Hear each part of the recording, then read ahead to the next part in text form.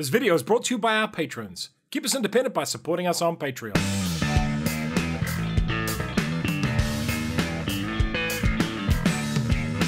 Kia ora koutou and welcome to Ark Nova in about 3 minutes. It has a solo mode, it's a game for 1 to 4 players, playing time is long and it's a pretty complex game. You are creating a zoo and filling it with buildings, people and animals.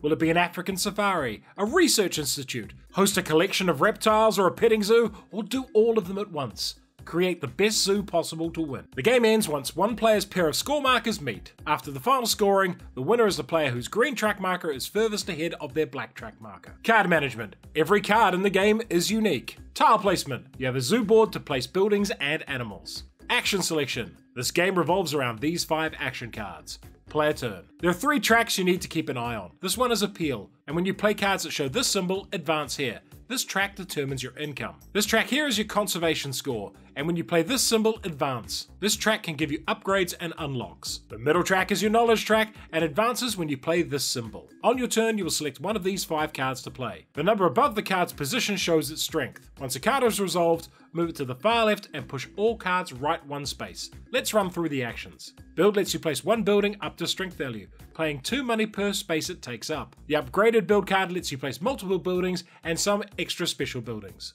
There are also placement bonuses marked on your board. The animal card lets you place an animal. You need a habitat building equal to or larger than the animal's enclosure size shown here. Animals cost the amount here and increase your appeal by this many points. They also have different tags and special effects. The upgraded animal card lets you place multiple animals and some rare animals. The sponsors card lets you play a blue card up to its strength. These cards are ongoing bonuses. Sponsors 2 lets you play multiple cards. Sponsors can also be used to get money. The card action lets you draw cards from the deck, or use snapping to take one from the board. The upgraded cards action lets you take cards from the deck or from any space left of your knowledge marker. The association action uses your delegates and has many effects. Here is gain 2 knowledge. Here you gain an association of the continent, and here a research marker. These go on your zoo board and provide discounts and bonuses. The final action is to claim a goal. Here we have 5 Africa tags on cards and tokens, so score 5 conservation points. The upgraded association card allows you to donate money for more points. Some cards will say break on them. When they do, advance the coffee mug. When it reaches the end, a reset phase occurs, where you discard down to your hand limit and collect income. Finally, the plus symbol markers can be gained in the game, and can be played to boost a card's strength. Why would you like this game? This is going to be a tricky review, and there is a lot to like in Ark Nova. First and foremost, its theme. Making a zoo and collecting different types of animals is just neato, and the process of slowly building your zoo up with wacky and wild critters is really cathartic. And the variety of cards and effects is colossal, with good presentation and a lot of interesting abilities on them. There's lots of fun combos and effects to work with. The action selection system is the key to the game, and it integrates well enough into Ark Nova, providing a lot of good decisions. All up, Ark Nova is a game for Euro fans who want a long engine building game with a good decision space and a neato theme. The best thing about this game is the whole zoo thing. It's a great theme and it's well executed. However,